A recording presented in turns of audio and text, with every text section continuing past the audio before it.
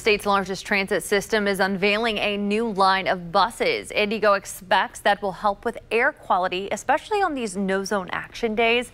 As WRTV's Rafael Sánchez reports, these eGen Flex electric buses made by Allison Transmission, they were rolled out last night under a lot of fanfare on the circle. The markings say watch your step, but watch out for these new buses now coming to Indianapolis neighborhoods. So what's the big deal? It's just a bus. It is our goal, it is our mission to reduce the amount of emissions that we are putting into the air. So this is another step in that direction. We've done it with our all-electric buses on the red line. We're doing it with our all-electric buses we've already ordered for the purple line.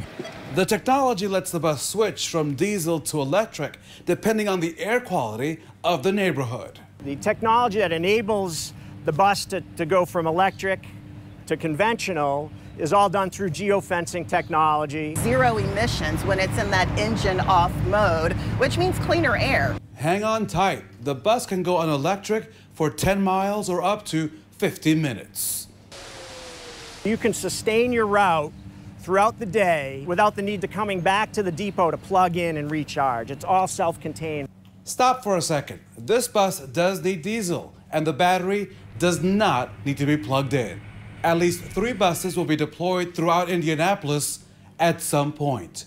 Working for you in Indianapolis, Rafael Sánchez, WRTV.